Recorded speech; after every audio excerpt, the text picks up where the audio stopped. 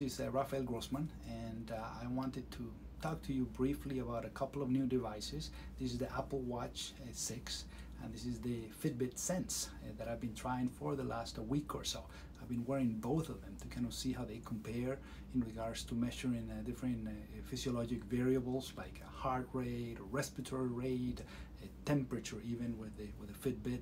And especially what excites me, in addition to the EKG capabilities, is the PulseOximetry reading with the Fitbit, and I'm wearing them backwards so you can see it.